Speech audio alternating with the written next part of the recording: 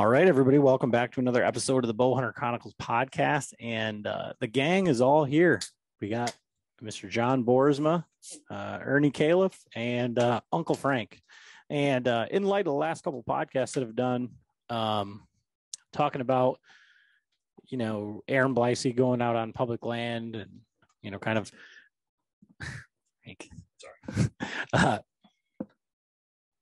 earning your hunt, going out there and rather than just buying new stuff, going out there and doing some scouting, doing some trail camera work. If you want a new piece of gear for your bow, go shoot your bow 100 times a day for 7 days and then go do it. Kind of actually putting in the work to justify it. And then if at the end of the day you think that you still need it, then go ahead. Right. I mean, I see John's eyes kind of perking up here. So yeah, I mean, that's how you should do it. So in light of that, I had some guys reach out and say they didn't like the term that I use with like elite hunters. And they were talking about guys that are able to go out on public land and just kill deer, like just go out to any piece of public land and go find deer, kill a deer, find a good deer, kill a buck, whatever. And I said, well, I know just two guys that can do just that. And I kind of posed this question to Frank and Ernie while we were up camping when we were on vacation, that, I guess I want to pose it like this, and John can jump in here for the discussion anyways. But like kind of like back in the day, like, so before Onyx, Base Map, Spartan Forge, any of the mapping and learning the public land stuff, where did you find the information? So how would you go about like killing a deer? So what I had said to Ernie up there was, if I said, I'm going to kill your whole family if you don't go to this piece of public land that you've never seen before, and you have to kill a deer in 3 days, not a big buck, not anything, a deer. How do you with a bow? Yeah, I was going to say, because if I have other options. Yeah, a spotlight and try in 15 minutes. Yeah, grenades, 12, 15 at night. Well, so talking about my old man. that'd be a legal bow kill, Frank, is what we're after here. So like, let's start off like this. So we'll go Ernie, John, and then Frank. Like the take me through like the first deer that you ever killed with a bow. First one, hunting on some public land. I was 17 years old. How'd you find the public land? How'd you find the spot? Walked down a gravel road, seen where the trails were crossing. I mean, I knew very little. I did know through my brothers, said, you find out what you use them tracks, find out where they're crossing these deals, and get in there where you have a nice ambush spot. So I skipped school one morning. I went out for I think it was my first sit there, and had a big doe come in with a fawn and turn sideways in front of me. And if you can picture a guy in a flannel shirt, ball cap on backwards, long johns on, rust-colored corduroys with tear in them. I was sitting on a white bucket, and I just put 3 pieces of wood in this crotch of this triple tree so I had something to sit on. White bucket, and that's what I looked like. Carried 3 arrows with dull wasps. I knew nothing. Borrowed my dad's bow, and I shot that doe center of the ribs. So I thought, man, this is pretty easy. The following year, I missed 7 times. Never touched a hair. But at least you had shoot. But you've seen animals. Yeah. And so just for the new guy, just for the whole like completion of the story, like what happened next? So for like the recovery, for the track job, gutting. Well, it's I had hunted with a gun probably 3 seasons. So I was into my first actual bow season. Shot at the Bowman's Club with a recurve for a while, and then I was able to get a bow, not a good bow, but a bow. So the guy that was with me, who was one of the neighbor kids, he skipped school also. After I shot the deer, I went and told him, man, I hit this deer. I watched it go away and I heard it crashing. We just decided to try to track it on our own, and we did it. Not as much blood as I wanted, because like I said, it was dull. Now that I think back, they were relatively dull broadheads, but there was enough blood, and found it and got pretty wound up. Probably the neatest thing about getting that deer, I took it home and hung it in what we call the big tree, which is right next to our house. My dad's a lifetime gun hunter. He comes home from work, parks, he looks, he gets out, and he looked at me, he points at it, he looked back at me, he points at it again, and he never said a word. He's going, what happened? I go, I got him. He says, oh my God. And he checked it all out. Then he says, you know what? They're up to $20 for cleaning those deer. He says, what do you say we try it ourselves? So since that day, we cut our own animals. That was my dad's reaction to that. Was probably my favorite thing. It's cool. My dad's was the opposite, because I shot a doe my first deer with the bow, and he was pissed. It's like, what the hell are you shooting a doe for? I'm like, because they eat good, Dad. And what was your story? Is so not similar. I'm thinking of the big buck that you killed. Oh, that was with the gun. Yeah. We We gave him the bag of nuts. D's nuts. Yeah, that was right at the hockey arena. But no, that one was with the gun. I killed several nice bucks with my gun, and then finally got I missed a lot of deer with my bow.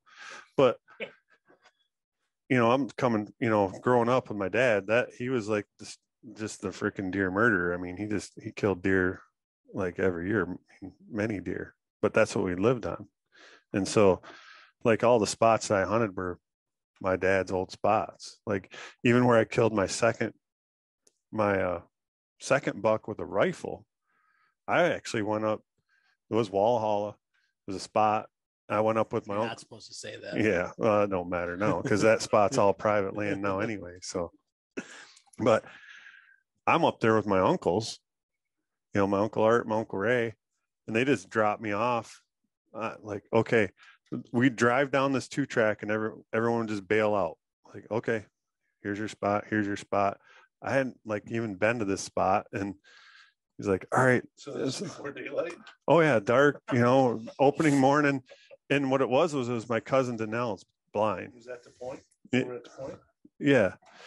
And so he my Uncle Art was the one, we had already dropped off Ray, and Uncle Art's like, all right, just walk straight down that, like there's kind of a runway, walk straight down that, and you'll see the blind. It's like right back in there. No flashlight, nothing, I'm walking back, and I get back there, and all of a sudden I can see a cigarette, like the cherry of a cigarette in the blind. I'm like, oh crap. Now what do I do? So I just started walking back. I walked back out to the 2-track, and I got like a tree. I'm sitting with my back on the tree, so the dude doesn't shoot me, and I don't want to go, up the 2-track to the right or the left, because my uncles and cousins are all that way. So it starts getting a little bit light, and I can see out straight away from me that looked like kind of an opening, like it lit up a little bit better out there. And I thought I seen like a flicker of a tail. So I'm like, I start sneaking out that way. And then I get out there and I come out onto this point, and there's like a little drainage on each side. And there's like kind of a mound out in the middle, and there's a bunch of cuttings and one big ass tree, like on this little mound. And I'm sitting there, and I get to this point, and there's an old blind right there. Like, I mean, hadn't been used in years. So I just sit down on that. And then sure enough, I'm looking at that big tree, and I see a deer. It's like a little 4-point. But he was like, I could just see parts of him, like his head and his tail. And so I'm getting all ready to shoot that thing. And all of a sudden, to my left, down that freaking drainage, here comes $5. I'm like, holy crap. I mean, this no bullshit. $5 come running in. The first one stops and I shoot it and they all scatter. And I'm like, I rack another shell. And there was a bigger one, was like bullwinkle that was like ran into them, that scrubby brush. And I could see him. I had him in the scope and everything. And I'm like, man, I can't shoot through that stuff, you know. And it felt like forever, but then he took off. So I'm like, I get up and I run down there. And I'm like, I'm looking for blood. I can't find any blood. And I see a tree about 2 inches in diameter just blown apart. I'm like, oh my God, I shot a tree, you know? Well, then I start looking around and I see like one speck of blood and I'm just like looking down. I'm not looking. I did look up where like that other buck, and there's a dude on the other edge of that hill, you know, punking up there, bright orange. I'm like, crap. Well, then I'm looking for blood again. And then I see some more and more. And then I look into the edge of them slashings right there. And then I just see the feet sticking up over this log. I'm like, holy shit, I got it. I'll go over there and it's a dandy 8.8, 17.5-inch spread. I didn't even have a knife or anything. I just grabbed that thing and started dragging him. I drug him back out. I'm like, this guy isn't going to get my deer, you know? And then I ran down and got my cousin Jeff. Neither one of us had knives. And I go down and get Uncle Ray's knife and screwed up everybody's hunt. But that was pretty cool. But so then I tell my dad, he's like, that was my old blind. Like, that's the point. He's like, I built that blind years ago. I'm like, no. He's like, then if you go over the next ridge, that's where like the JB tree or the beer can tree, or, you know, like I always heard like Uncle Frank and them talk. I had the FA tree that I carved. I was carving my name in it. It was like a beech tree or something. No, it was a big popple tree popple. that I was in, and I was like a couple ridges over from him, like, you know, and I just, you know how you get bored sometimes. You're young, you know. I was sitting there, you know, and that was without seats on this tree stands or nothing, you know. So finally, I turned around. And I was facing the tree. I thought, oh, that's pretty. I take my knife out. I'm putting my initials, big initials in the tree, and I got the F in there, and you know, and I get the A in there, and I'm just about done with the A, you know. And I heard something behind me, and I turned around and looked, and I went, oh my God. Big old buck standing there looking at me, and I'm backwards. The bow's hanging on the tree, you know. It was one of them deals where he's just kind of looking at me like, yeah, well, you're an idiot. Needless to say, I didn't even get the bow picked up. He was gone. Right. But that was the old FA tree. Right? Mm-hmm. So for you, Frank, what was your first like bow kill? Like, gosh, it would be, I was probably with his dad or Art. And I was shooting a right-handed recurve, and I'm left-handed. And I shot it. That's the way I shot that bow. I had it ended up being I think it was a Shakespeare Super Nisita. And that's what your dad had too. That was so he was doing that before Joel Turner was. But I was actually shooting it left-handed, but it was a right-handed recurve. And we were up, I think we were up at Pines Point when I killed it. And, just, you know, I public land, private land? Oh, it was public, you know. Well, everything was public to us back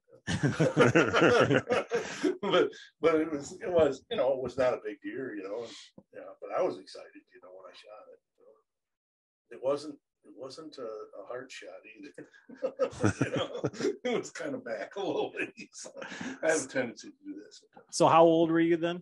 Then I was probably, I don't know, 14, I guess, you know. But I had shot a deer before that. I think I was about 10. But that one wasn't with a bow. We were squirrel hunting, my brother and I.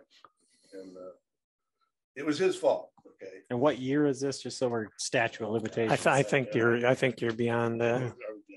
Because what happened was we were squirrel hunting, and I hear this. I was just sitting by the tree, you know. He told me sit here, you know, and I had a 12 gauge, you know, my big old long barrel 12 gauge, you know. How old were you? I was about 10. Wow. And it was no loss back then. No, I meant the 12 gauge. Oh no, badass. Too, man. Yeah, that was it. I got a 12 gauge when I was 10. I think my brother got one when he was 8. I'm sitting there, and all of a sudden I hear, I start looking down. There's like a lane there, you know, and these deer are going by, and my brother's standing up, and he's just boom, boom with a 22, you know. He's shooting his deer, and I'm going, what's he doing, you know? And then he's going, come on down here, you know. So I go down there. Let me see your gun. Opens it up, and that's when we had paper shells, you know. And he just takes his knife out and cuts the shell, sticks it back. And how old was your brother? He was 10 years older than me, you know. And I go, so he goes, all right, he says, we're going to walk into this brush. He goes, if we see that deer, he said, just shoot it, you know. So, okay, you know.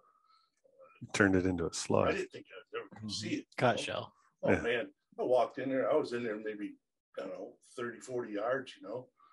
All of a sudden, the steer stands up, boom, right in front of me, you know. And I could see it was hurt, you know. So he said, just put the bead right behind the leg, you know. Whoa, oh my God. I thought I busted my nose, man.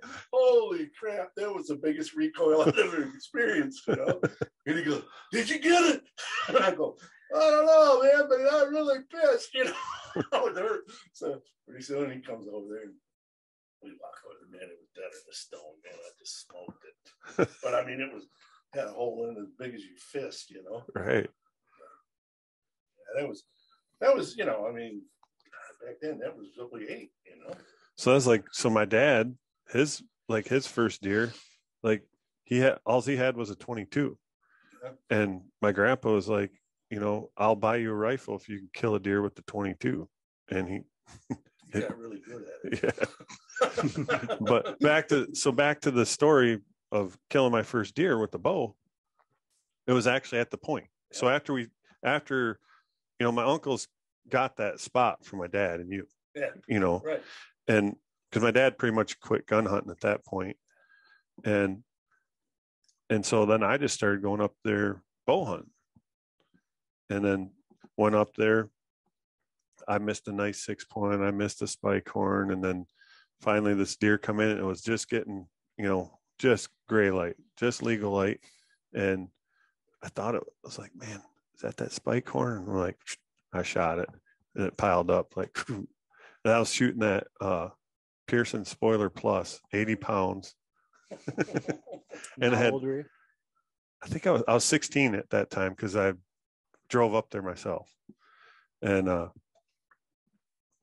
went down there and it was a doe. I'm like, well, really good, you know, and then went down and got it back to the house. My dad was pissed. What are you shooting a doe for? Well, that same spot though, right there, you know, where the FA tree, I told you the FA tree was. Mm-hmm. Your dad was hunting that one night. And I can't even remember the bows we had. They were compounds.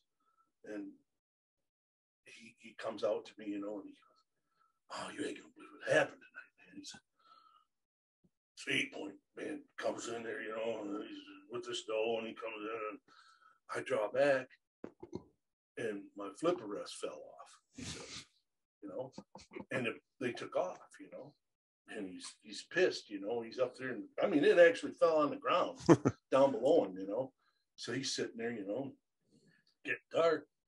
All of a sudden, you know, oh, he's coming back, you know. Sees this bigger deer coming back, you know. So he draws back and puts his goddamn finger up there like this. No shit. Holds his finger up, shoots his deer, right? Thought, hits it. He says, yeah, you know, got him. So I went over there after dark and he was still there, you know, up the tree, you know, and he comes down and goes, I just shot a big 8-point. He says, okay. Where'd you hit it? Oh, I don't know. You know, it was dark, you know. He said, I had to hold my finger up there, on, you know, to hold the arrow up. I go, what? Flipper wrist fell off and all kinds of shit, you know. And I'm going, holy crap, you know. So he gets down and we go over there, you know, find, you know, where he hit it, you know. Oh, there's blood. Yeah, okay, you got it, you know. So we're tracking, you know, and all of a sudden we get up there, you know, and blood kind of stopped, you know, but it was all over the place, you know. And then I looked to the left there, and there's a deer, you know. So I go over there and I grab it and go, ain't no horns on this son of a bitch. So said, I thought you said you shot an acorn. I did. I said, well, something happened. And I said, in the meantime, I said, because this is the big doe. What? I shot a big doe? I said, right through the liver, man. I mean, he hit it right there, right in the middle. He was, and I go, you're the one that's always bitching about us shooting doe. I said, then you killed this big one, you know. Yeah, that was funny. And you know that when he says that flipper rest fell off his bow, I mean, these people that are starting today and these new people, and you probably know a lot of them, a lot of listeners that are trying to get better. If you want to appreciate today's equipment, you need to go hunt with what we had. Oh, yeah. I shot bare fingers, no sight, with a blacktail 2-wheel bow. And when you shoot them, they go like that. Did they have a bare weather rest on it? Yeah, just a little solid, little black Yeah. plastic thing. That actually was probably Feathers. the best rest that you know come on a bow. If you keep it on there. Yeah. Yeah. Yeah, if you keep it on there. You know, I mean, from a stock bow that you took off the shelf, or Well, white tails or black tails or whatever. What were the old ones that had the plastic? Was it a Hunter Supreme? Just the It had the metal rod and it had a little plastic flipper out on it with a burger button. that was a flipper rest. No. It was like No, this was after the flipper. It had the little adjustable plastic. It almost Had a looked little like launcher yeah, with oh, it is still. I can't remember what it was. Hunter It Supreme. could have been. That's the one I stuck. Well, so one of the deer, I mean, I didn't even miss the deer because this was out behind the house and it was a nice 6-point. I actually killed him with my gun that year because he had one of his brow tines were like broke off or a little mushroom on it. I was sitting right out behind my dad's house and I'd been watching these doe come out into this little cutting. And so my arrow kept falling off that little rest. So I pushed it down inside, like you just push it down in. Spring deal, wasn't it? Kind of had a little V on it. Yeah, exactly. Yeah, I know what you're talking about. But we turned it around, and so then like it would sit on it and then against the plunger. Well, I pushed it down in there so the arrow wouldn't fall off. You know, I'm like, I got time. I'm watching these deer, whatever. And then all of a sudden I hear a noise down here and there'd been some squirrels, you know, so I wasn't paying attention. All of a sudden I heard it closer and I'm like, I looked down out of the corner of my eye and there he is, like right there at the bottom of my tree, 5 yards. And then I'm like, it's a buck, 6-point, you know, and I could see his rack, everything. And so I'm like, turn around and he kind of walks and I go to draw back and my arrow's still in there and it's like, eep. And he like looks up at me and I finish drawing back and it's like, eh. And then the broadhead hits the riser and the arrow falls off and it goes whoo, right down in the ground next to him. And he's like, ah, you know, flipping me off, running and laughing at me. But yeah, I had all kinds of, I had, I mean, years after that, then we had like, I had the metal that looked like the horseshoe knock, the true knock or whatever it was. Mm-hmm. And you had to use a certain, like I actually still have some of them little shorty knocks, but if you didn't have those and you're using a caliper release, I was actually hunting out at the farm and I was with Tom Keniston because I wanted to shoot a doe and he's like, oh, I got lots of does, come out with me. So I'm sitting there, all of a sudden here comes this doe coming in and I had my release on and I tilted my hand down just enough where I must have just like pushed the knock. And I go to draw back, same thing, draw back, arrow, down next to her. Man, it happened a couple of different times, same thing. Go to draw the bow in and the arrow just falls on deer looking at it. Not that it doesn't happen, you know, still to today. So the question you were really asking though, too. Well, I just wanted to give like an idea for these guys that are just first going out onto public land, you know, because there's a lot of guys that, you know, like in the podcast I did with Aaron Blysian's conversation that we had at TAC, you know, he's only ever hunted 2 properties in Michigan and they're both privately owned farms.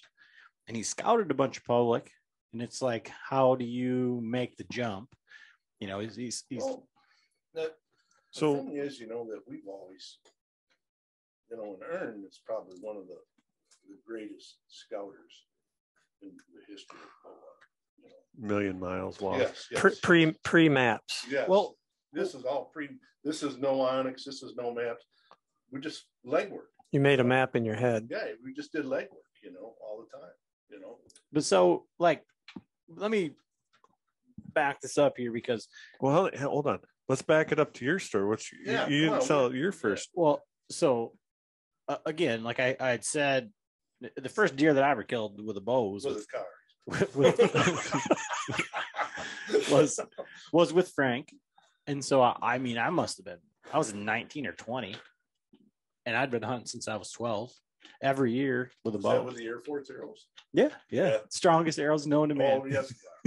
Like, so like first time I ever went out, like, I think I told this on here 100 times, but it never gets any, worse. It's hilarious, go out on, and I didn't know it was just Michigan state land next to our cottage. Go out there, buy a bag of carrots on the way up there, go out, set them out. I climbed up a tree. I don't think I even had sticks. I might have had a handful of screw-in steps. I had a steel lock-on stand with a chain and clang and bang. Set this bait pile at 15 yards. Get up there. No safety harness. No nothing. Take my knife. I had carrots in my pocket. Climbed up the tree. Was that for you or? Nope. Shaved them off for the deer. Started rubbing them on himself. I got it was like an old, like whatever the predecessor was to the PSE Spirit. It could have been was it a bracketed bow or did it have split limb? Did not have split limb. It could have been like a pacer. Was it a two-wheeler? Two-wheel, yeah. It was probably a pacer. Pacer, Pulsar. I got it out of, if you remember from the Muskegon Chronicle, the freebies.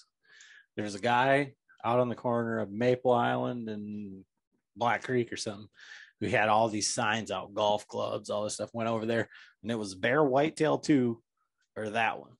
And so that's the bow that I bought. Probably a PSE pacer. So the deer were out there. I mean, multiple does out there eating on the bait pile. Too far away. I couldn't believe how far these deer were away at 15 yards. I'm thinking, no way. So one comes over, probably a fawn. It was a little deer eating on the carrot shavings that I had dropped. And I shoot straight down, miss. He runs out like at about 7 yards, miss. You take off. Oh, small deer. But I shot at a bunch of deer. I hit one out to my uncle's place, and that was like the quintessential like bend at the shot a small buck, right through the back straps, just meat all over the thunderhead, the whole thing. And then I was like, well, I started hunting with Frank. Oh, you gotta wait for a buck, Gotta wait for a buck, So I passed 1,000 does, like they just walk on by. And that's when finally he told me, he's like, you probably got to get some under your belt, I got a spot for you. He takes me over to his 3 trees, put a couple tree steps in it, get your climber up in there. So here comes a doe and 2 other deer. First one, I get drawn back.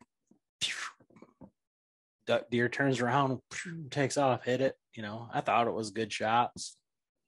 It was maybe 15 yards, something like that. Well, then the 2 deer that were with it run around, and they're out there at like 30 yards sparring. It's 2 6-points. And if I'd have just let that doe walk past me, there's 2 6-points with her. So I'm like, oh my God. And I'm, looking through my rangefinder because I didn't have binoculars and looking at their antlers and all that stuff. So then I don't know what happened. I think Frank come and got me. And then I got down and shot one. We tracked this deer for a long time. And I don't know if we jumped her up or whatever happened, but she must have got up and fell back down or whatever. Oh, get another arrow in her, So go up there and I shoot, put one right in the ribs, from me to you away or whatever. Was it a broadhead? Oh yeah. But this deer's flopping around and that arrow's bent like it flipped over and the arrow was stuck in the ground in a perfect like a U, and it went like this. That was one of the toughest arrows I ever seen. And she just flopped over there and dead. And the first shot must have been like one lung, but it was right behind the shoulder. Yeah. I mean, it was what I would have considered a great shot. That deer went a long ways. But it was all 15 yards, pretty steep angle. I was up really high. Yeah. Yeah. So that can Yeah. happen with that. So, and that was, public land, state land, just where Frank had hunted his whole life. It's like, oh, the deer. And now, like, I can go out there and ZZ top my way around and run into deer. I mean, that. Well, it's, and the thing is, once you've gotten into a place a few times, what I mean, become familiar, like the spot you've been hunting up there, it's it becomes kind of secondhand to you. You know what I mean? You kind of know where the deer move, in the mornings and the evenings, or whatever, and you got to play the wind, What's funny about that, I think we've talked about before, is like you can go into a spot nowadays, like we've done it, like, and now I continue to do it. Go in and start scouting spot, even using my Onyx base map, Spartan Forge, whatever. Like, okay, right here is going to be a good spot. And you start getting out there. Oh yeah, it looks good. And all of a sudden you look up and there's a tree stand from like 1950. Yeah. I'm like, and it's like right in the spot where this is a good spot. It's been a good spot for years. It's like, Well, what's funny is when we were up in Baldwin, I went and scouted with Chris Langlois, and he had a spot that he wanted to check out, and I pulled it up, and I'm like, this is where I want to get to. This is where I want to get to. Found some stuff. I mean, walked right to a scrape, and I'm showing him on the map, like, okay, here's what's going on. There's a creek down there, and you can see this really thick edge. And this is right on the edge and it's perpendicular. And we just got on a runway and walked it back. And as soon as we found a runway perpendicular to it, it wasn't 10 yards, probably not 10 feet. There was a scrape right there. I mean, and it just right there. But to your point about like where other people hunt, we walked into this spot and I told him, I said, I don't know where we're going to go, but I said, we're going to walk up here. And it looks like there's a little opening right here. I said, we're going to walk that opening and then we're just going to kind of pick its way down. And what's interesting is, and you guys can probably, Ernie can speak to this maybe better than anybody. And we'll get into that when we get into talking about public land, like looking at it for the first time.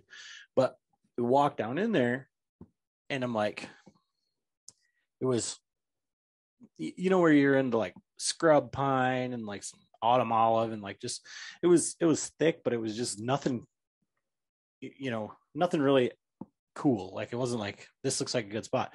And then it opened up into this giant, like big trees, and there's some cedars mixed in, but big like pole trees. Like you could have hunted any of these trees, and there's runways going through it. I'm like, right here you could kill a deer. Like in some, I don't know if it was a deer or whatever, because it was up ahead of us quite a ways, but something white took off, and I think it was but it didn't like bust out of there. It was just kind of like, when you've bumped a deer that just stands up and just kind of walks away.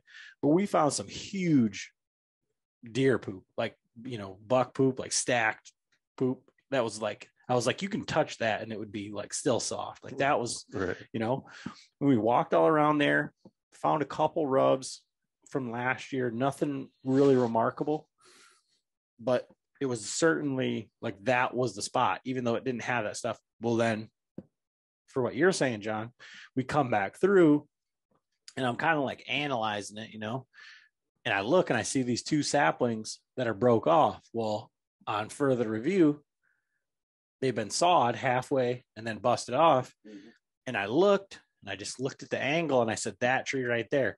And we walked over there. There's two tacks in that tree right there. Yeah. And I couldn't see any climber marks or anything, and they were old tacks. Right. Could have been like the old TSS that didn't have. But even so, like the spot I hunted up by my property where I seen a really decent buck a few years ago. I was back then we were using Onyx and I was looking at it and I'm like, and on the swamp, when you're looking at it and it's showing all the little detail for the swamp, there was like a little island. I'm like, and I put a pin on it. And that's where, I went out there and sure enough, it was like rubs and scrapes. Everything went through there. There's good runways. And I was like, all right, this is where I'm going to sit. And then not 10 yards from that, I look and there's a old tree stand that was literally like grown, like the chain and stuff was grown. You couldn't even see the chain, and it was about 35 feet now. Like it was, I'm like, well, same thing. Like someone hunted this. Old gunner stand. Yeah. Those guys love going high. But for you, Ernie, like I say, I don't know if I've said it before on here, but like when we started filming, we're doing all that stuff. It's like Ernie needs to be the guy with the camera, because I'll go out and I'll see 2 deer and one of them will be 200 yards away or something. But one will be there, and Frank might see a couple of deer, and Ernie's like, yeah, I saw 32, $7. I could have shot one of them, but it just wasn't really what I was looking for. And, Ernie is the scout master as far as like just putting on miles. Till you put on a lot of age, then you tend to slow down. But again, so for a guy that's just like either looking at a map or who is going out onto that piece of property that first time, and I'm not talking about finding a big buck necessarily. I'm just talking about finding a quantity of deer, or to be able to, like John said, once you've sat there enough times, or maybe Frank said it, you start to figure out that property, and you start to see, like, when you were walking around doing all of your scouting, or how would you approach a brand new piece of property? Like you're going up this year during bow season to go camping, and you're like, you know what, I'm going to bring my bow, I'm going to bring my stuff. There's some public over there. I've never seen it before, but I know there's deer in the area. That used to be my driving feature. There's a piece of land I've never seen. So I had to see it. I had to see it all. So I probably rushed through a lot of that. But, now when you think back about it and you put the pictures of the puzzle together and you finally say, well, man, this is where we killed those deer or something, and this is why. And a lot of it has to do with the lay of the land, features. And the first years, I probably tried to look for the Mecca. There should be 40 rubs here and a bunch of scrapes, and see deer every damn night. That's just unrealistic, really. But you get we hunted places, and Frank and I did, that had good deer numbers. So I think it was a little bit easier for us, but I learned the ability to bottleneck those deer by what I seen. And a perfect example, you hunted there a little bit, that most recent place we hunted. Where you shot the 2? The nice 8 and stuff like that. Well, we put that together basically because I know everything. I know all the land. I don't know, 3,000 acres, I guess. But we had to figure out, I said, there's a way these deer are going from food, which was obviously the croplands up there, and then where's the most likely spot they're going to neck down. Now, I'm not saying all the deer are doing that.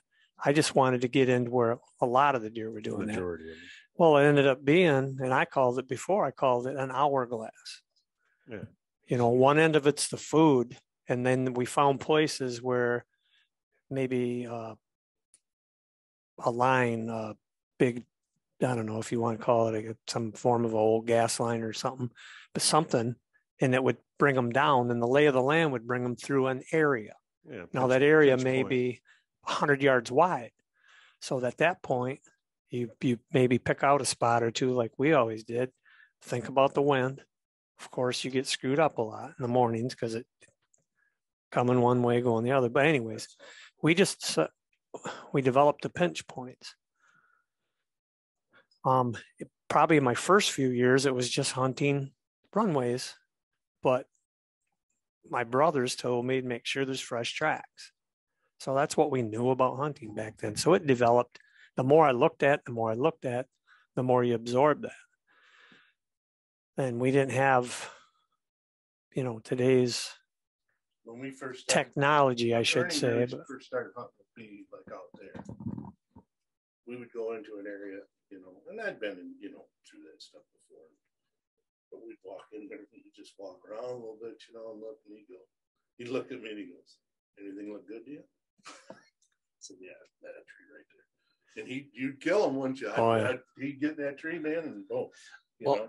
But it's knowing, like you say, right. It all comes land and what's going on there, you know. It's like the trial. It's the knowledge that's what everyone's looking for. Well, you know, and like I say, if they do have a piece of public, it doesn't have to be croplands or anything like that. It could be oak forest, it could be anything. You know what I mean? Yeah, swamp. You just have to concentrate on the deer sign in that area that you're going to hunt or you want to hunt. You know, right?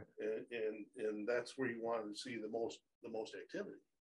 Right, so you gotta look for the fresh signs. So one of the things, like I think, like I say, Ernie is an incredibly efficient hunter as far as just walking in and finding deer. But I think, like, I don't know, and I want to hear the story. I think maybe you've told it on here before, John. But like Frank, I feel like no matter where he goes, you can bring him to a new spot.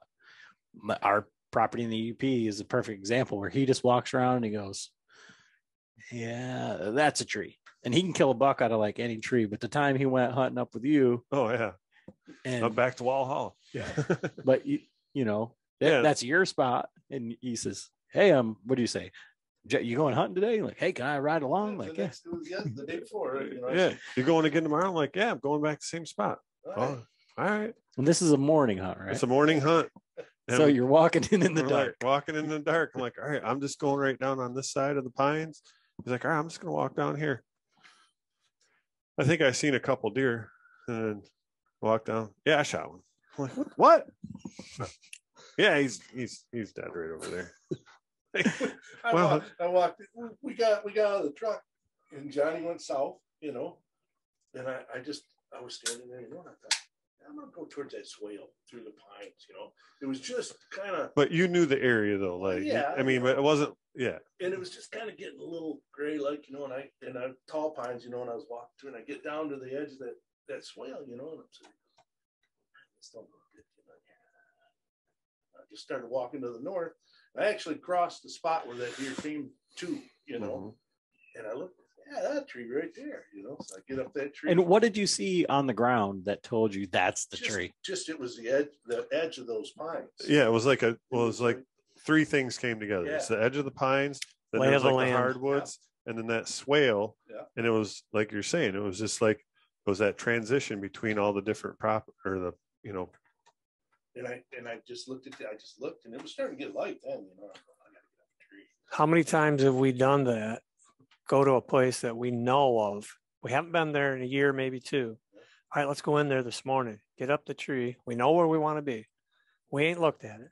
You get up and you're going, holy shit, there's a buck up. Oh, there's a buck up. This is great. And I was hunting the same exact thing at the other end. Right. You know, I was just on the south side of it because it was those school pines that we call them. You had some scrapes in there too, didn't you? Yeah, there were some scrapes and there was some good runways that were cutting across. But I was down the swale where it was a little bit wider, and there were some runways that cut across that. He was right up at the point almost. And well, like what you're talking about, Ernie, is that's like where I killed that 10.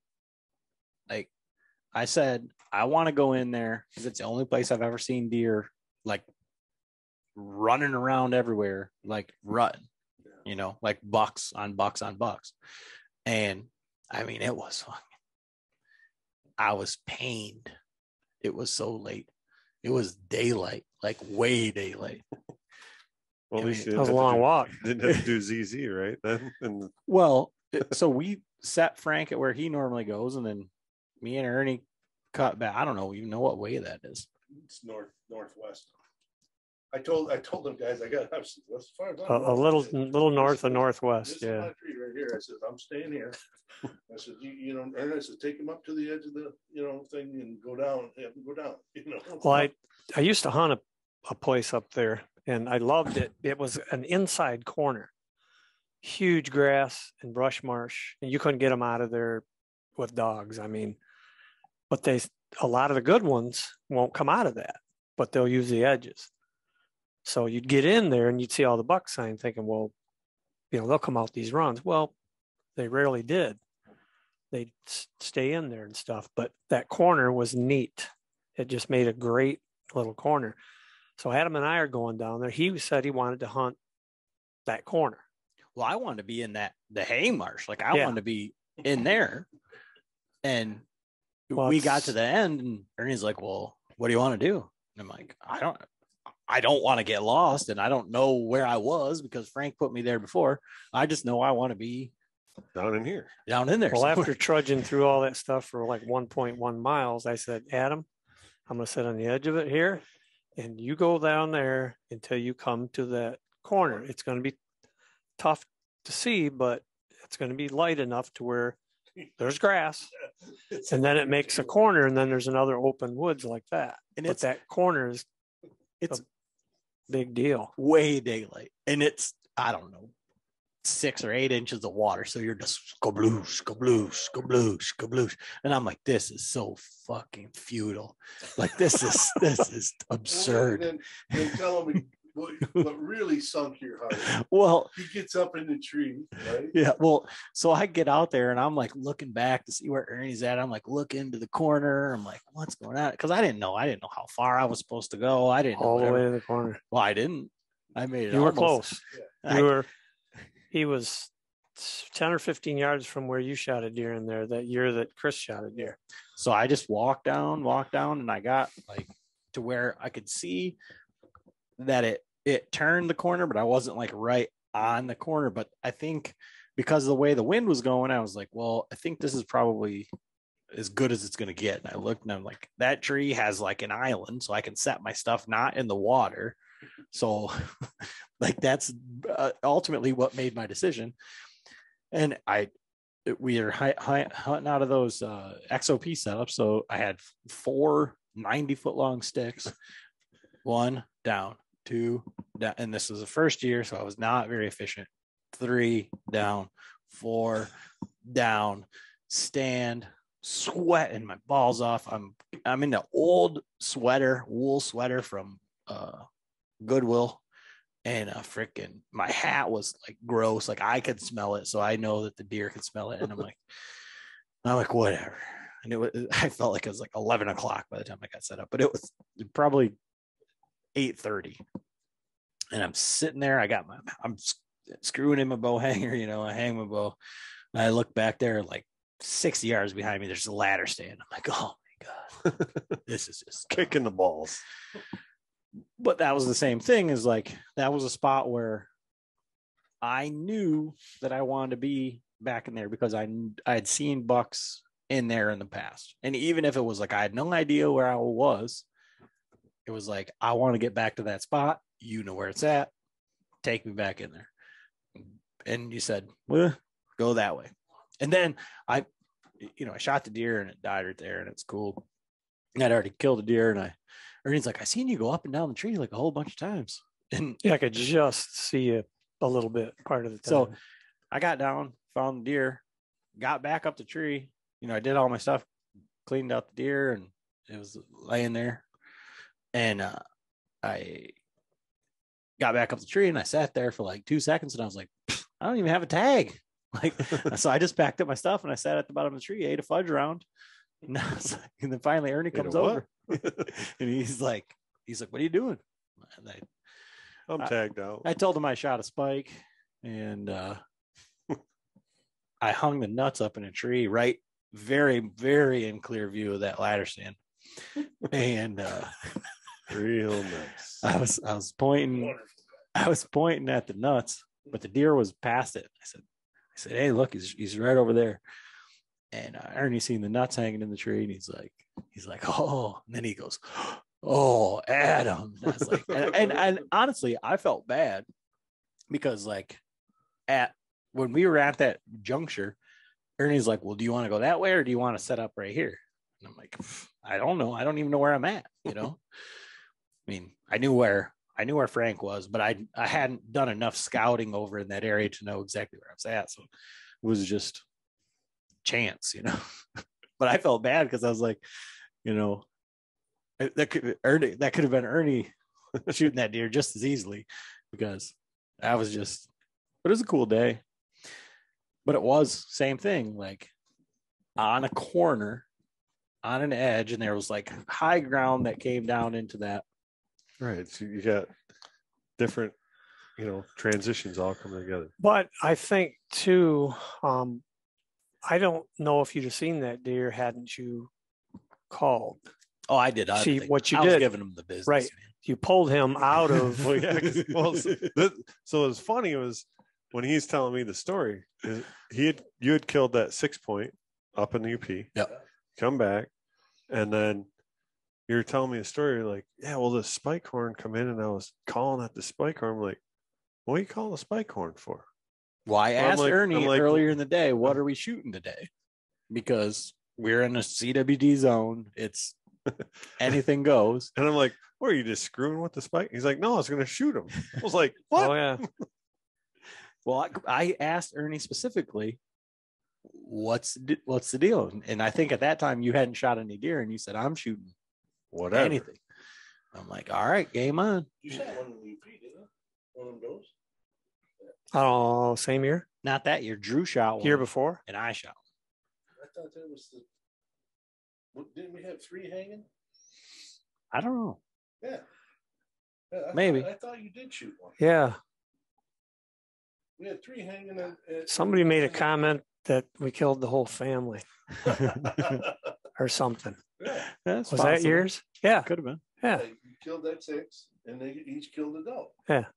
Yeah. And yours must have been littler than Drew's. Smaller than, yeah, a little smaller than yours. A little bit. Smaller. But But to go up and clear a point up, when you went in there and I come over there and seen that deer, I was just as damn happy for you as if I'd have killed it. I was probably happier. And then they both lied to me. Oh yeah, we set Frank up really good. I knew. Then we made him walk all the way out there. When we get back in there, I looked, and his jacket or shirt or whatever was over the deer's head. I goes, it ain't no goddamn spike. I knew that, Yeah, I knew he shot a deer.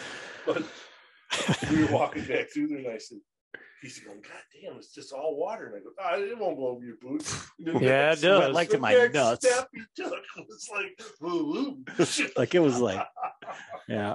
Probably where a stump used to be. It was funnier than shit. Oh, it was perfect time. And you missed a buck that day too, or I didn't get a shot. you didn't get a shot. No, that's the one that coming across the gas line there. And that was before Ernie and I were even like considering trees. Remember, it snowed that morning. Yeah. Because it was snowing. Thank God too, because I was overheated. 30 some pounds on my back, a mile and a quarter back in, drudging through all that stuff. But I sure wish I was 25 then. Wind switched and that went down. But I'd killed a deer, buck out of that tree earlier. is that when you killed that 5 point? I think Or like yeah. 2 days after your birthday or on Yeah. your birthday or something? Yeah, I drug that one out of there too. Thank you again. Yes. That's quite a hike too. Oh yeah. But so, Ernie, you keep saying like features. It's just features. It's just features. Like, what do you mean by that? Like I said, let's go back. So let's say in that scenario, like you have to kill a deer on this piece of public land that you've never been to before. Like, what are you doing? First of all, you're looking for deer sign, but as you. No, not as a, I'm saying, what are you going to do? Like, what is your process right now? Because you're saying like, you need to do this, but what are you say, all right, well, what I'm going to do is I'm going to Today? Yeah. If you have to kill one by Friday on a piece of public land that you've never been to before, you drive up, you pull into the parking lot, get all your stuff on. Do I get Onyx? Yeah, you've got Okay. Spartan Forge. You've got the whole gamut. The prominent wind direction. I am definitely looking at the features of that land immediately. And what are you looking for? Heavy cover. I want to know, hopefully they're bedding somewhere on that property. Then you take a lot of the work out of it if they're bedding there. All right. Then if you have to go, if you're hunting like that day, if I don't have no pre-scouting, pre-scouting. You've got 3 days, so you can. You may bump a deer or two, but I'm going to go in and use the Onyx now, so I don't have to walk the whole damn thing, and booger it up.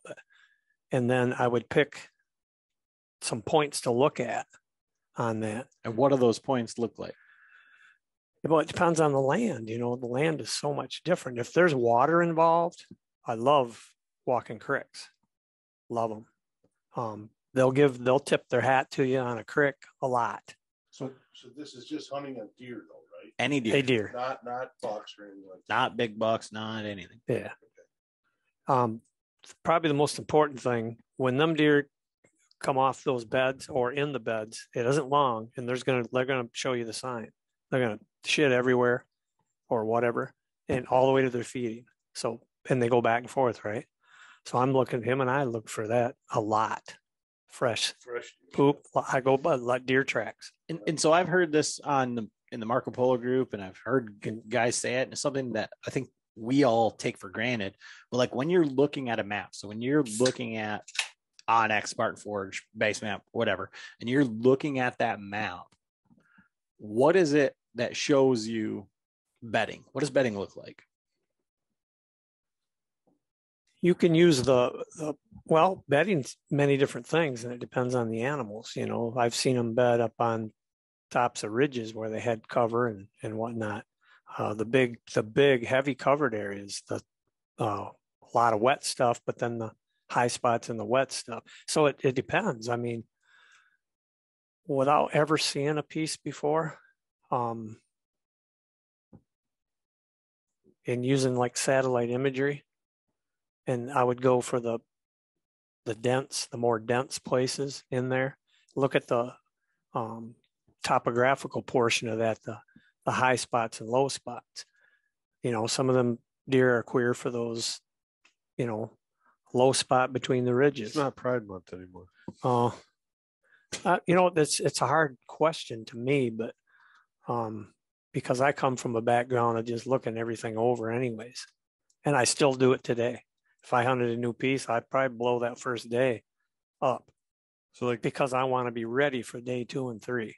Right. So you're going to kind of go in, maybe not as hot as you normally would. It's called scout hunt. Yeah. Yeah. And kind of sit back and maybe do an observation hunt. Sit. And another thing, if you know you're in where you want to be, and that first observation hunt's key. Yeah. That I find some of the big national forest lands, everybody wants to go back to this swamp area or whatever.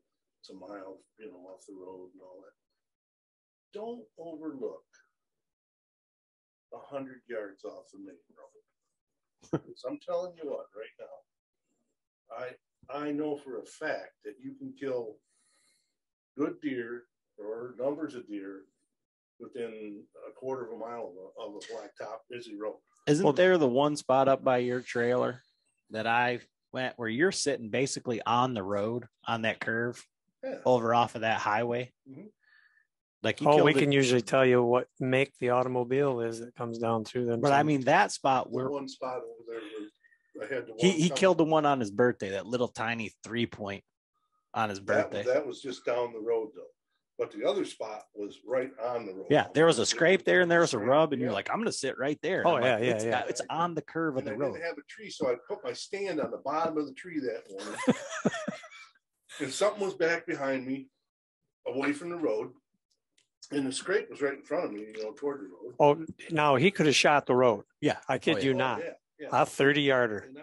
But it's not a very busy road. Just saying. No. Not too bad. No. It's a backcountry dirt road. It's a dirt road. It's not. Yeah, but I'm just saying. There was something back in there behind me, and I kept looking back. I'm looking back. And I'm thinking, I don't know what it is. Turned around, here's this goddamn 8-point standing right there on the scrape, man, right in front of me. And I'm going, oh crap, So he's kind of looking up in there at me, and I took this pine tree and stuck it in the ground, in front of me. And I'm freaking out, I'm thinking, oh, that's a dandy, and so all of a sudden he's getting nervous. Well, then he takes that run to the right, it kind of goes up and behind where I was at. I had an opening there and I shot right underneath the son of a bitch. that's one of them spots. It's just like, and it's always there. Ain't it? And we had a name for that spot, Johnny. Yeah. It was the Pride Month spot. Yes. Yes. That thing never looked that good, I don't think, since that year. No, it's been there's been It's stuff been going okay, on, but I mean that thing was so nasty It looking. was tore up. There was two Oh. spots there that just it looked like they took shovels in there. And Frank's the kind of guy said, "Well, I'll sit there." Yeah. A guy like me, Deer sign. I got to be a mile do the off the same road. thing. And Yeah. here's the thing. Guys would say, "Oh, you're gonna sit that, that's happening at night." No, it ain't.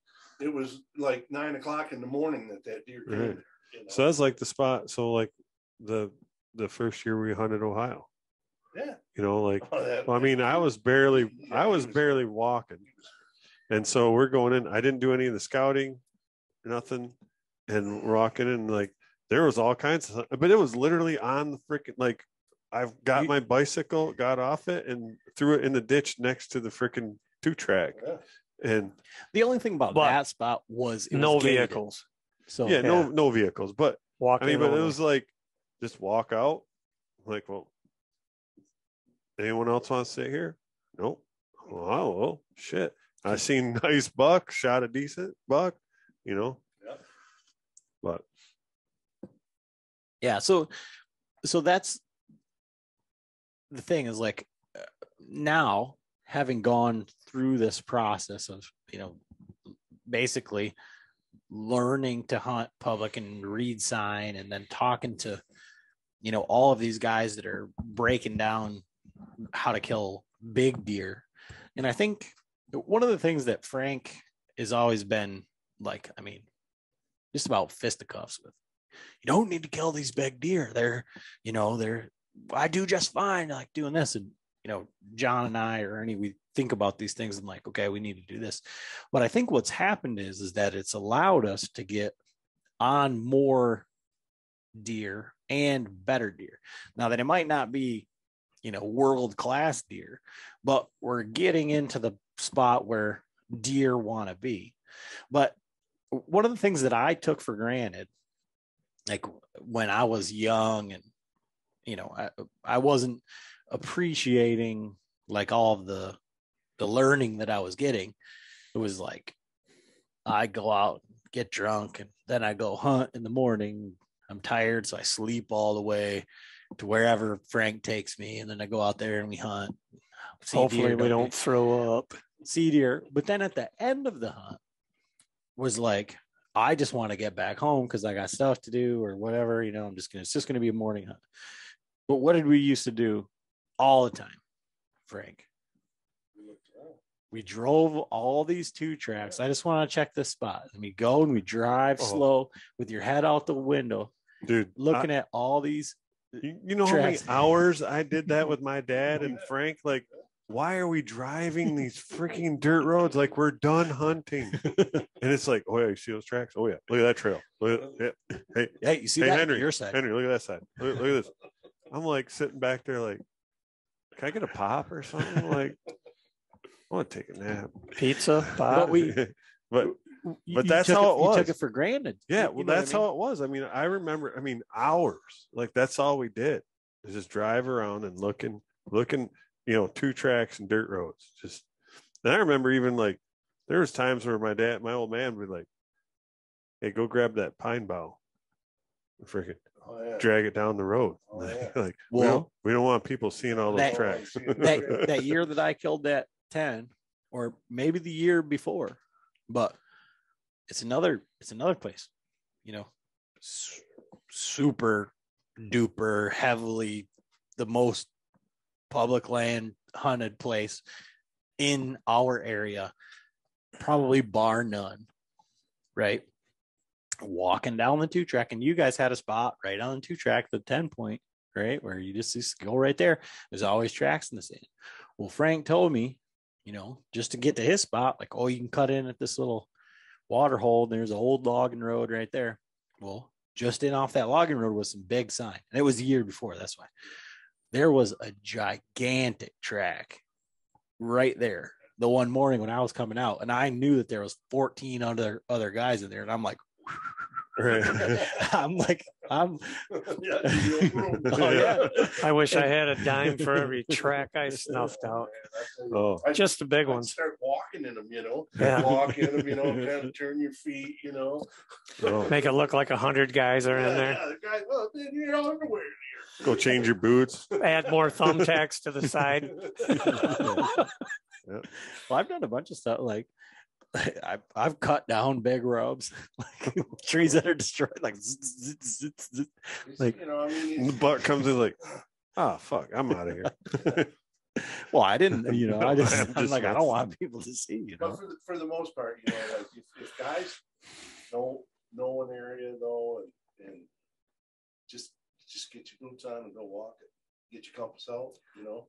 And you need to be able to adjust quickly too. Right. If you're hunting the opener and stuff, I think you need to be able to adjust to the pressure early, because they're going to get bumped and they're going to be somewhere, and you got to figure out where those deer want to be at that point. And hopefully, like, we were in the right spot basically those few years in there, because I knew what was going to happen when the people went, say, up front or whatever. I knew when they hunted down on that end of the closer to the cars, I knew it was going to bump them like that, So even you know, and like bring them through there. even in that spot, like in that little area, like most guys walk and they're like, why are you even hunting right here? Yeah, they don't even they don't realize. See. But because it's like big woods, Yeah. but then there's like kind of marshy stuff. But inside that, a lot of the guys don't realize that there's like a line of smaller trees. It doesn't look like much when you're walking, but to a deer, that's like a transition. And they're going to use, so they got all this big woods, right? They're going to use that little bit of cover that's within it. And most guys, like, I mean, for years, I'd think the same thing. Like, why the hell would you hunt right here? Why would the deer? Adam and John found out just exactly how thick that was. Well, but that's exactly what I was gonna say. Is like on the infamous ZZ top hunt, right? We just were on the back side of that, Right. and we came through all this thick stuff. And as soon as we came out of the thick stuff, we just got up a tree, and that's exactly what those deer did. The exact same thing. Yeah.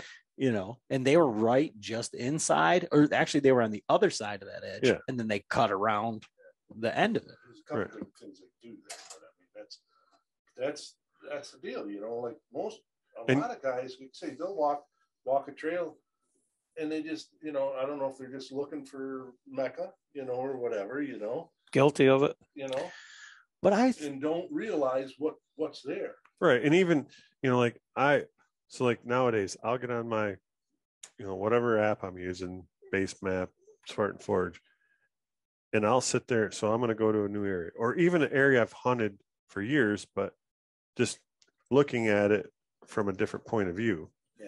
You know, and I always use my topo, like I do the hybrid or whatever, because that way it's showing all the little, you know, the elevation changes, and even a little bit of an elevation changes is big to a deer. Like, I mean, that's going to be a little bit of cover, or it might give them a little bit of, you know, more visual, you know, advantage. But well, that's where your ground cover changes too. exactly. And so once you that's get what I'm used to looking that. at. So I'm looking at that, and, you know, the swamps and marshes, and like you can even zoom in. How many times we've done it? Like zoom in on a cattail marsh or whatever, and you're like, those are runways. Yeah. And then if you look at those runways, you look out, and depending on the imagery, you know, the quality of it, you'll see like One tree. one tree, like out in, like, and all those runways go to that tree, and then there'll be another big tree over here. It's like they use those as a marking post out in You can that, see it. and then you can see, and that's how, you know, that's how I hunt that one, the swamp. Well, Not far. picture yourself going to John's Market. You're going to go the route you always go, right? Well, picture hunting pressure on those deer doing that. Right. Well, you got other routes, right? Yeah. And that's, you know, it's a good analogy to think about, like when the hunt pressure comes and during the season, your seasonal changes and adaptations to it. The deer are going to be there, right?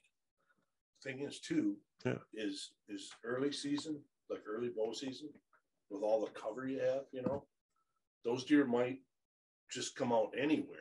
Right. You know what I mean? Because there's so much foliage, you know what I mean? But you have to think about, as the season progresses, leaves fall, You know what I mean? Edges change, everything changes. You know what I mean? So, Yeah.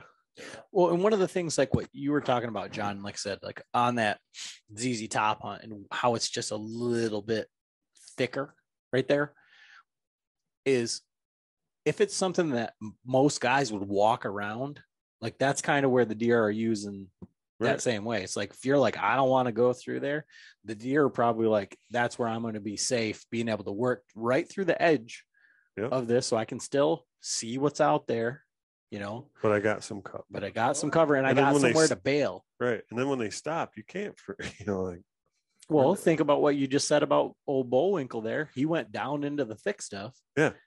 And got his bearings and then boogie. Yeah, he went right into the cuttings and then stopped and then then took off. So for you guys, Frank and Ernie, and we'll kind of wind this up. But when you're out there, like a new piece of public or whatever, like what would you say just trying to kill any deer in any spot is the most important piece of sign that you're looking for? Tracks and crap. You know, fresh. Yeah. Any deer, it's the traffic. And if there's any, you know, if there's any acorns falling or anything like that, you know what I mean? Depending on, you know, is there forage there formed, you know, in that spot or not? Or are they moving to another spot and, you know, bedding over here or whatever, you know what I mean? So poop and tracks. For me, it's pinch points, because when I get to the pinch points, usually that the traffic is there. So let's kind of work through that just a hair and say, you know, given the opportunity for one hunt, are you leaning towards morning or evening? One sit. Yep. Wow. What time of year? Early season. So second week of the season. Morning. Okay. For what reason? I mean, I can get in there pretty early and get into where I know I want to be, because they're probably not going to be bedding that far away. So I'm going to try to be realistically on a pinch point where deer are gathering, and maybe it's a cedar edge, thick cedar edge, or a cattail edge, or a crick, or whatever. They're kind of feeding down into that, and then they try to find where they bunch up a little bit, and then they'll probably all go away again. But again, it's that, I don't know, hourglass. I love to call it an hourglass. Shot at that, Bucky's. Yeah. Oh, yeah. 3. Oh, well, 2, 3. But no, look at that. Look at that. Where you sat, where did deer come from? I don't know. It came out of that thing. They were moving east. I didn't know. Yeah. No, Correct. no. So for guys that are, you know, trying to say like, oh, that one hunt at that one time.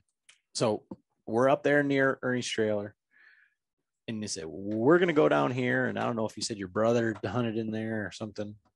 Like, I hunted a little bit there, but I was going to send you basically in a lot farther than he goes, you know, because if you take a big picture of where you were at, you were on the east edge of some really nice heavy cover.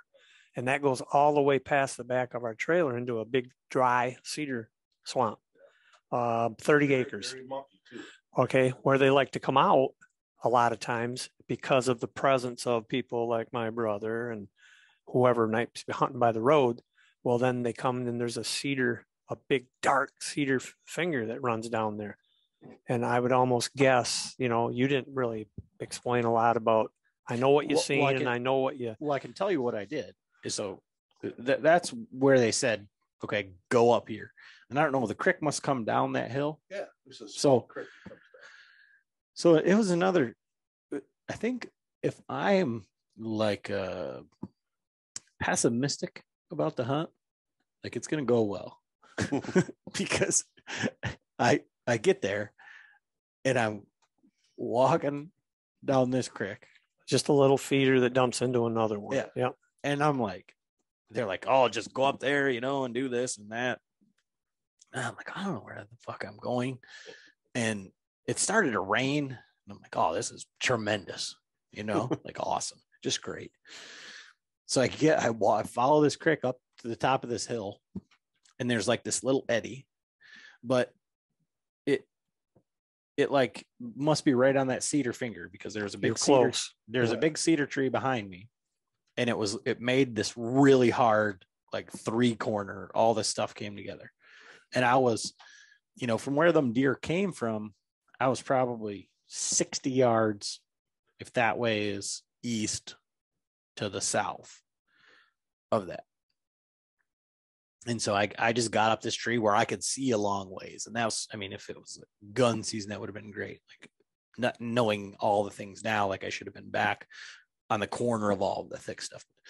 I'm sitting there and I'm getting rained on, and I'm calling. I'm giving them the bark, beat, bop, beep, bop, because I'm like, this is dumb. Like, this hunt is, I'm just sitting here just waiting for it to get dark so I can get warm and dry again. Go eat.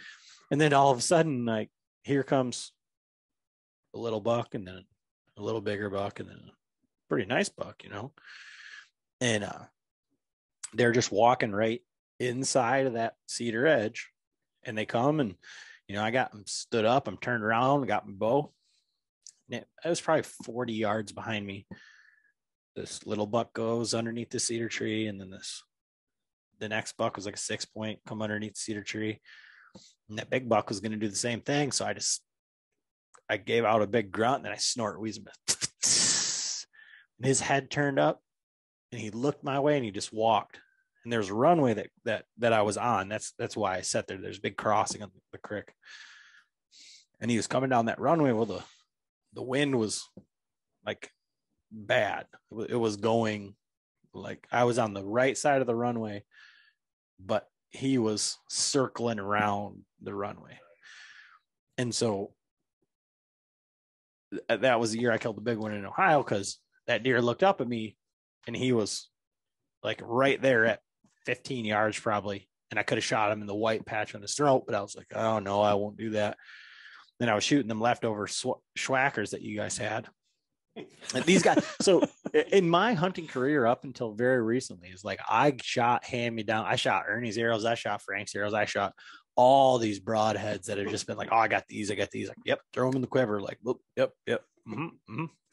So then that deer started cutting back into the wind, like where the wind was going to get me for sure. And I just drew back and picked the opening, and you've probably all heard the story where it smashes a tree, all that lighted knock, and all the fletchings go over his back, and I just see him going like in slow motion. But that spot was where all the 3 things came together. Like, and I can probably add to that. Of course, if you'd have walked in, that's your first time in there. Yeah, I never even seen it. And you just snuck up there. Okay, look at that edge there, and you're walking a great edge. Mm-hmm. Okay, cover, water, food, roadway, cedar edge. I know what they're doing after that. They're going to the big oak forest. And then to the north of there, about a quarter mile, is a private field a guy maintains real well. They were going to go up there and see their girlfriends. There's no doubt in my mind. But I've always liked that. I've never went in there. The reason why we went in there is because my brothers weren't going to be around. And I told them we were going. But I don't hunt that because of them. That is a good spot. But it was just, just walking in there, and you guys said, and I'd listen a little bit, but because it's always like, you have to. How many times did we try to put him and Chris right where they needed to be? But have to. John knows. Like, how do they tell you to go to a spot? Yeah, you're like, okay, you go 50 yards up, you'll see this rock on the left. That's the JB rock. And then you go up past that, and then you'll see the FA tree. Yeah, this, and then you'll see Fred the frog, and then I'm like, careful of the toilet paper. Yeah, it's or or if you're driving up to a spot, you turn at Earl's house. I'm like, who the fuck is Earl? He does that You know, crap like, to me all the time. He used to drive that square body, that 78, with the rough spot on the side. Right. That Earl. Yeah. Okay. So yeah, I get to the point where when Uncle Frank said, Mike Smith. Mike Smith. Yep. Okay, move on. and so that's the way that they tell you to go into a spot, and especially in the dark. It's like, all right, you're going to go up there and you're going to see it's going to start to get like light, but not too light. Cause if it's really light, then you went too far and you need to go back. And then it's going to get really dark. And then there's in the trail, you're going to see some ferns. And when you see the ferns, you just keep going straight. As soon as you get to the edge of the ferns, then you need to cut towards the light spot, and you're going to see 2 trees. I mean, there's a lot of trees around, but there's 2 trees. You'll notice them. You'll know these are trees. I mean, they're round and they're tall, and they got branches on them. How far off are we, Frank? No, Still spot on. It's all about the details. Last year, we hadn't been in the spot. We were going to do an evening hunt.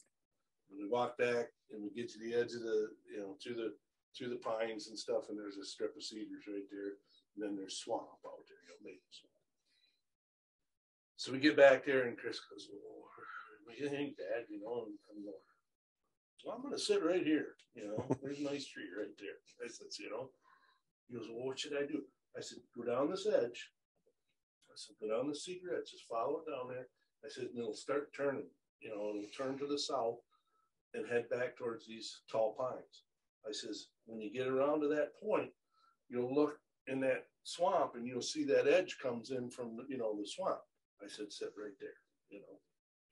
He missed the biggest buck that he's ever shot at that night. Mm-hmm. He didn't have a rangefinder, and he shoots underneath him. So did you hear about Chris setting up for tack and us going and shooting that bow? No. He's like, this bow is way off. He's shooting my old bow with, it's got that Cameron Haynes spot hog on it, right? Yep. It's set up 20, 30, 40. 40 being the floater. Yep. Set the dial at 40. Right? Yeah. So what is the reason that Chris missed this buck is he probably hadn't even taken that bow out of the case since tack, or he shot it at home. It was set at 40. He shot the top pin, 20. I'm good. Right. He gets out hunting and he looks down and he's like, I think that deer is 30 yards away. So he dials it to 30, shoots with the top pin and shoots right underneath it. Yep. So we go to set up for tack and he's like, sight tape's way off. And, he was shooting 7 different arrows, Frank's old arrows, Ernie's old arrows, my old arrows. None of them are the same point weight. And he's shooting and he's like, "Man, I don't know what's going on." And he's like, "I got to turn it to 40 to even hit anything." And I said, "Try that bottom pin at 40. Well, it's right on." He's like, "Oh my God, that's why I missed that buck." He says, "Because I dialed it to 30. And no, like, yeah. At that point, Shot his fixed pin. They're set. Don't mess with it. It's 40 and 0. And I know we told him that, but it's just, that's Christopher. And if you shot with him at tack, 12 of them are 12 or dick. and excellent, right? Yeah. So, but yeah, like I say, you guys here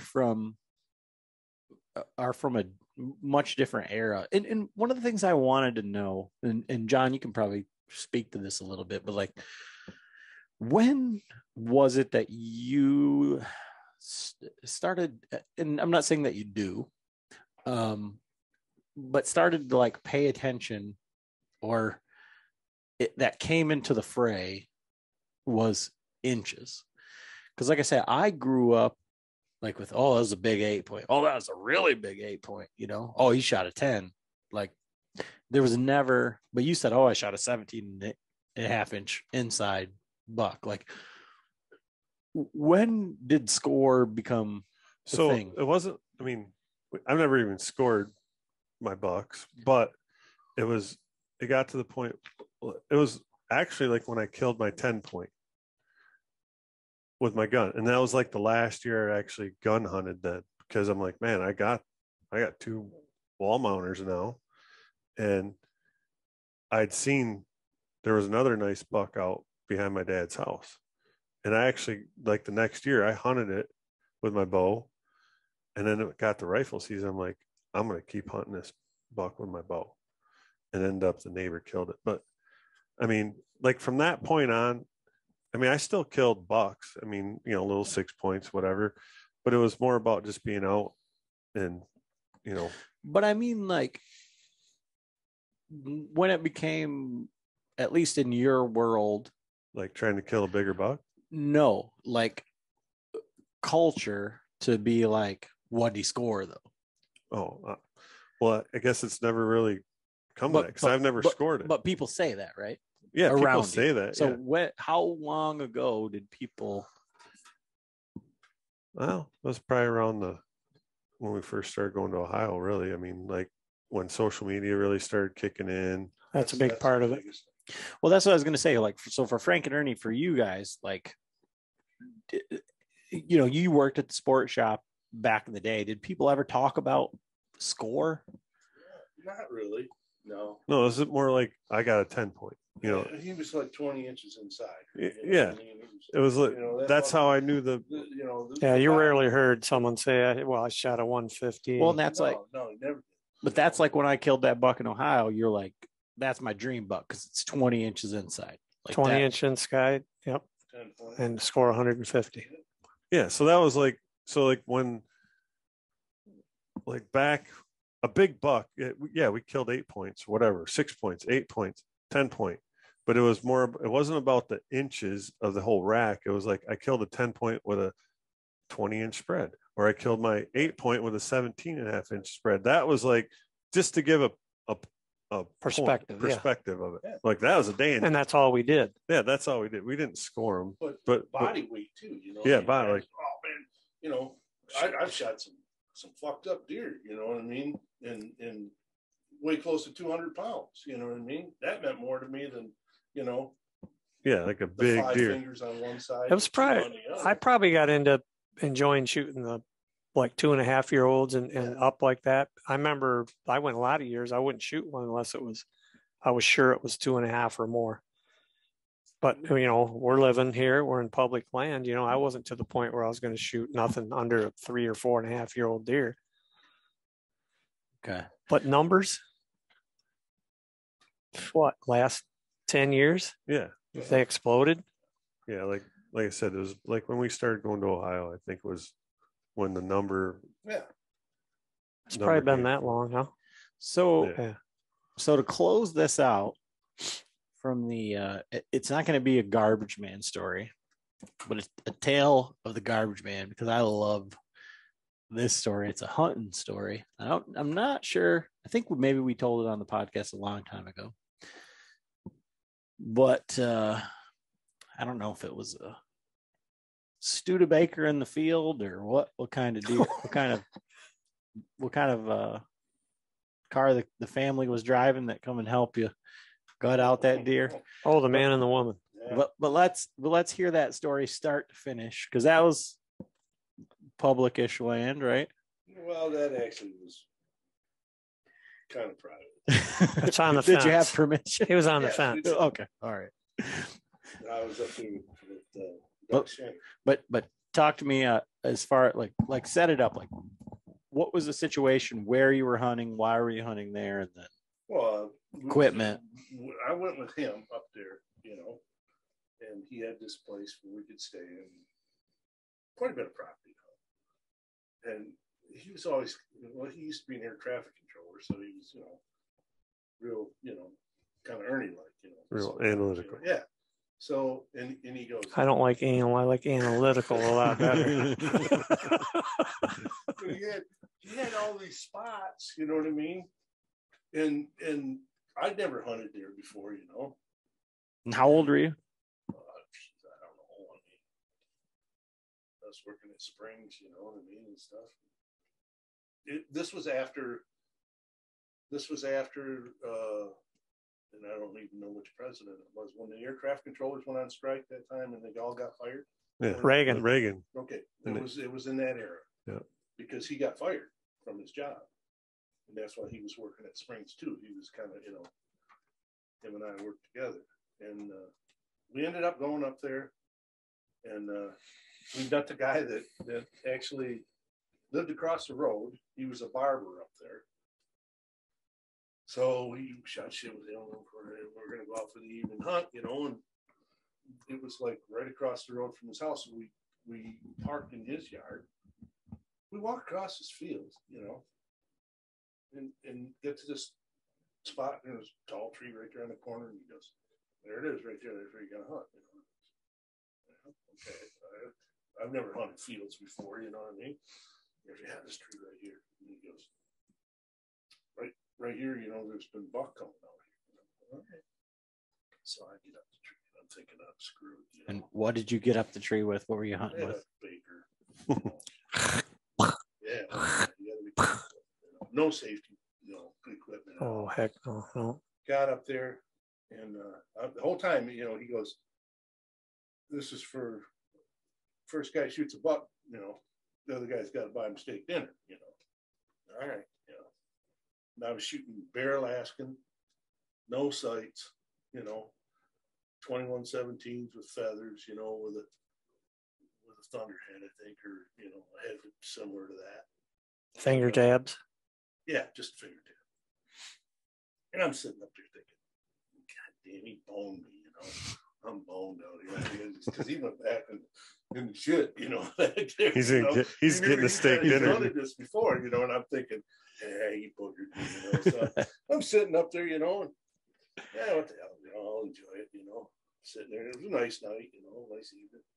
All of a sudden, I look down there, and these deer are coming out, by these sumac trees, and they're coming out in the field. One doe, two does, three does. Come out there, watching them, All of a sudden, I look back, and the one sumac tree's going like this, and I'm going, holy shit, it's a buck, So I get my bow, no rangefinders back there, and I didn't have sight, I'm shooting instinctive, and I get ready, he walks right out and stops, Boy, I pull her back. Let her go right underneath. The arrow goes, and it was kind of stony at the edge of the field. The arrow went through there, like that.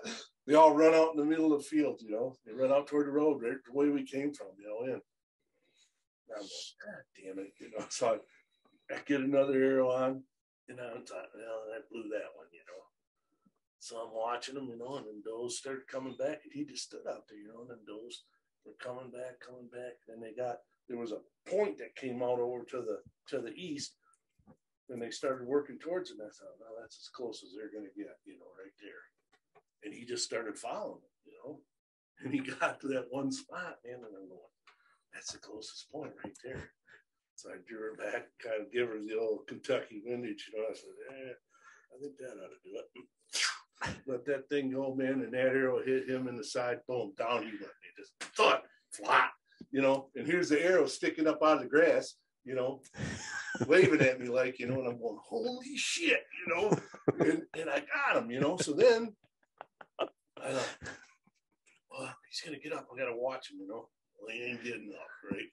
So I'm going, all right, I got to climb down. So I climb down, get my, get my bow, go out there. Well, he's still alive. I spined him. So I've got to dispatch the deer, Well, every time I go to shoot him in the ribs, I draw back, and the son of a bitch would turn and face me, because he could get up, on his front legs. And he like kind of come at me a little bit, and I let down and get around the side of him again, and I was pretty excited, I drew the bow, I don't know how many times, half a dozen times, man. Every time, finally, man, the last time I drew it, he turned around and faced me. I said, this is it. Fun, man. I shot him right underneath the neck, right in the chest, right there. Brrr, he goes over that, right? So then I pull the arrows out of him and stuff, and I'm in the grass. The grass is pretty tall, and I start gutting him, and all of a sudden I hear this. Oh shit, man! There's a car, right? They drove off the road. I'm probably, I don't know, 150 yards out in the field, and there's this old Oldsmobile, man, right there. You know, and I'm sitting there looking at an old guy and a lady in there, and I'm thinking, oh, I'm screwed, man. I'm on their property or something, you know. Shouldn't be here, and I just killed a deer, you know, and all this stuff. And they get out, you know, and I'm going, hi, you know, and they go, man, that was the neatest thing I ever seen. I said, what? He goes, oh yeah, we were watching that buck from over there, and all of a sudden he just flopped. He said, we didn't know what happened to him. He says, you know, and then we seen you go out there. Draw on your bow. Can we watch you got him? I said, sure, you know. So I got the deer and everything, and they leave. It gets dark. And I left my stand at the base of the tree, you know, and O'Shank comes back out, you know. He's giving me the spotlight there, the flashlight deal. And finally, I give him the flashlight, you know. I'm sitting on the deer, and he walks out there. He goes, you son of a bitch. He says, you got one, didn't you? I go, yep.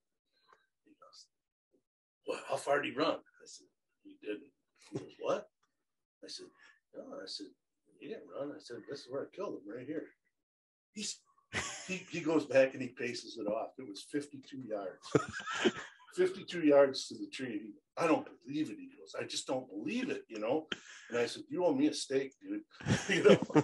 So I told him the whole story. But anyways, he had some guys coming up, and we were from Indiana it was, and we were trying to push some deer for him down this little swamp area and stuff, you know? Well, I come in from one side, he come in from the other. We get together down there where it opened up, you know, and then the guys are going to be up their way. So, you know, we were just walking together, and it was kind of open maple swamp. And there was a big log laying there, and all of a sudden this big fox squirrel runs and jumps up on the log. You know, he's sitting there, you know, and he stands up, and he's looking right at us. I said, stop. I got in there already, you know. And he goes, what are you doing? And I shoot, and the squirrel disappears, you know. And I goes, I got him. And he goes, no, you didn't. He's behind the log, you know. And I goes, no, I just killed him. And no, man. So we start walking up there. The closer we get to the log, the squirrel don't run, right? Get over to the other side, and there he is, laying there dead, you know. And I shot him right in the throat, you know. And Doug goes, I don't believe it, he says, you know. And I goes, what do you mean? I can't believe you hit that squirrel right in the throat. I said, that's a shit shot. He goes, what do you mean it's a shit shot? I said, I was shooting at his head. But that was a good time. And that's the original Slock Master. Well, I just always remember that because I mean, if you hunt with Frank long enough, like you're going to hear. And then all of a sudden, I was like, that ought to do it. And I used to shoot instinctive, man. It's like no holes barred. But yeah, I think, you know, for all the guys that were trying to go out on public land or trying to work through it, I think, you know, the countless hours that John and I spent, you know, where we should have been learning, driving 2 tracks and looking for tracks. And then, you know, when you see multiple deer tracks, and usually, and this is what I've found from Frank, is, you know, it doesn't take very long to walk in there and find that one hot oak tree or that one, you know, and I think, you know, for not having any bit of knowledge in an area, like that's what you got to do. And that, you know, kind of did that this weekend with Chris, as we were walking down the 2 tracks, and there's deer walking down the 2 tracks. But as soon as they veered off, like, all right, we got to follow this and see, you know, what's going on. And when you're just hunting deer, it isn't necessarily the buck sign, you know, you can follow all those tracks all the way, you know, and eventually you'll find some buck sign, but, you know, they don't make sign everywhere that they walk. So, right. You know, you set up on a well-traveled area, the odds that one of those many deer is going to be a buck, at least at some point during the year, you know, is going to happen. I've killed just countless deer, you know, by just walking in the woods, finding that spot that looked good to me, and knowing, what I mean, done it enough times to say, oh, this is a spot right here. And boom, killed him, right? I mean, right then. But you're speaking to guys that haven't done it enough times. I know. But what I'm saying is, it's like though,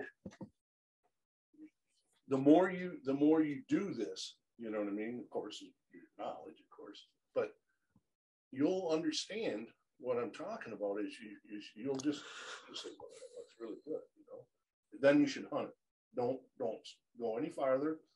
Do it. If the wind's right, go ahead and hunt it. And some of these pieces too, these bigger public ones and stuff, that quite a few guys hunt.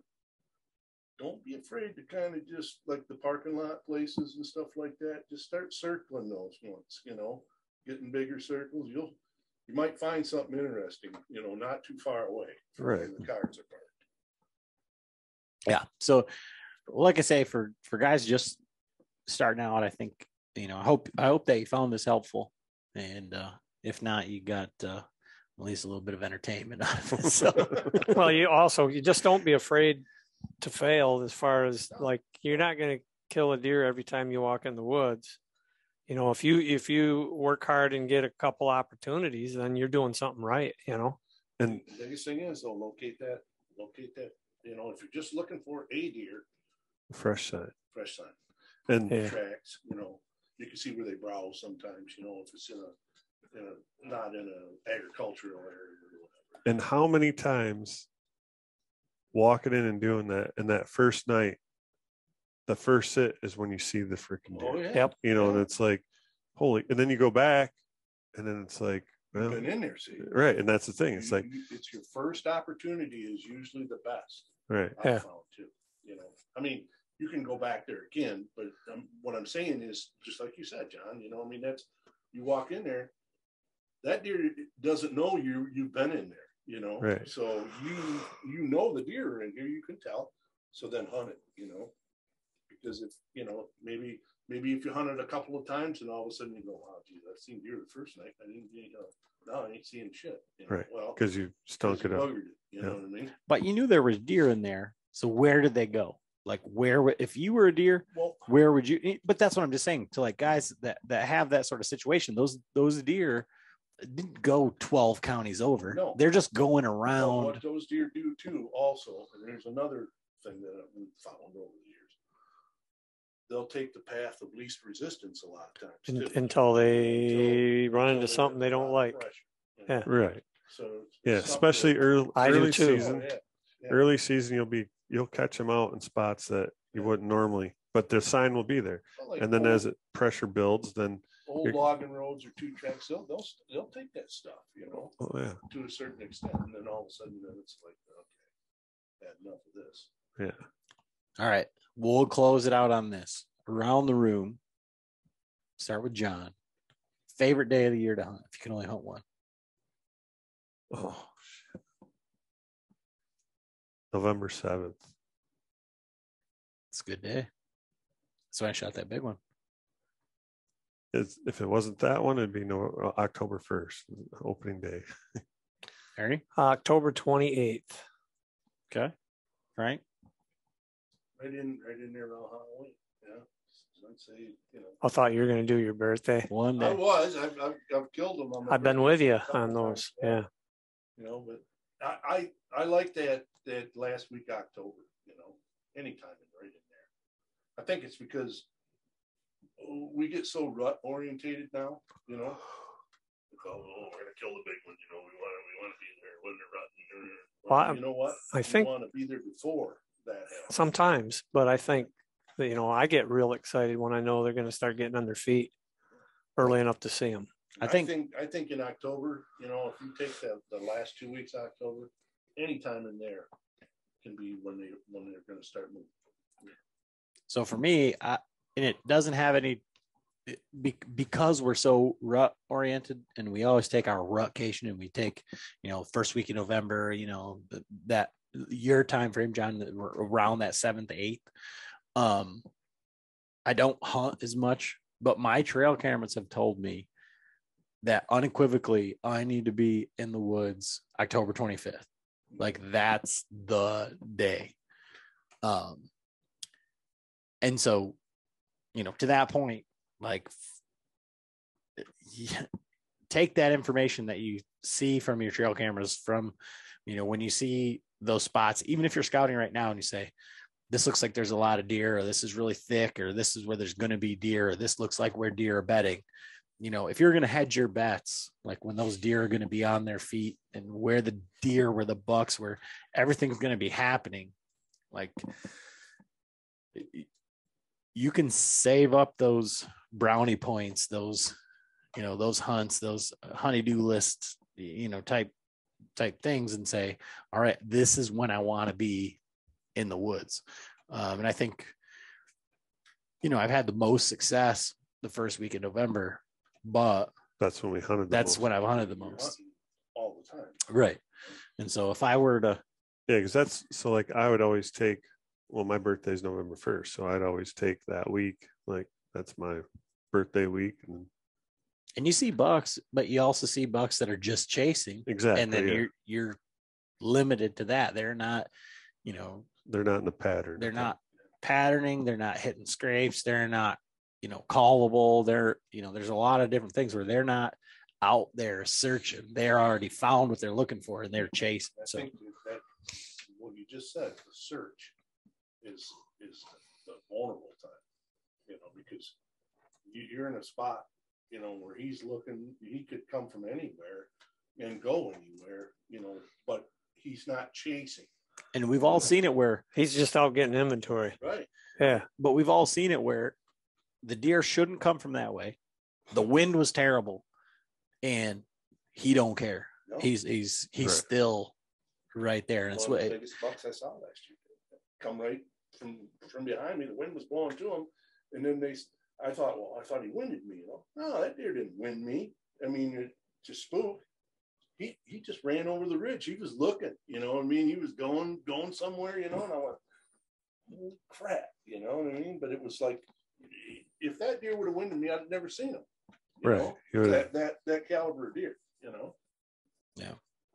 So, but again, it's great to have everybody back, and maybe John's life's on a little bit more of a even keel, so we'll get some more of John lately, but so nice to have everybody back, and thanks for tuning in, thanks for listening.